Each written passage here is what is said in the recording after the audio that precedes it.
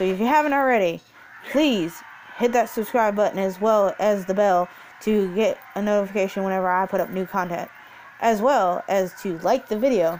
Thanks so much for watching and enjoy the video.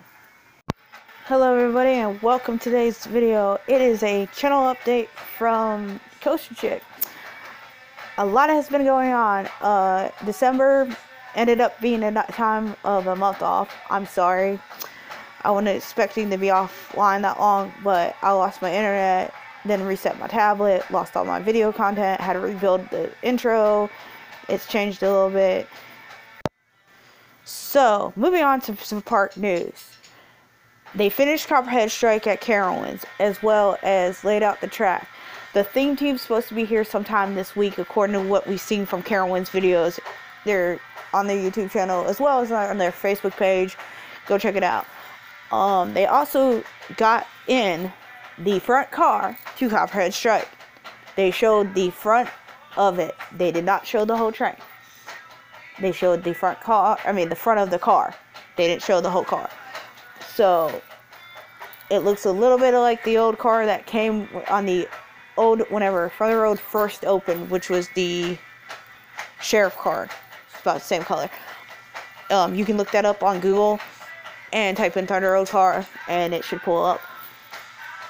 As well as another update out of that park is they were working on Hurler's.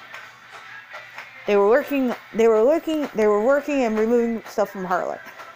They are not doing nothing for RMC. There's no RMC things on site. There's nothing there. It is basically track work. They're retracking it. Hopefully it'll be better. I know it wasn't that good of a ride whenever I rode it, but it's a one-hit wonder. But that's your opinion. If you think you guys love it, comment down below. Say it. You like it. You love it. You hate it. Moving on to Kings Island, they recently just started demolishing Firehawk. They put on a video about halfway through the week.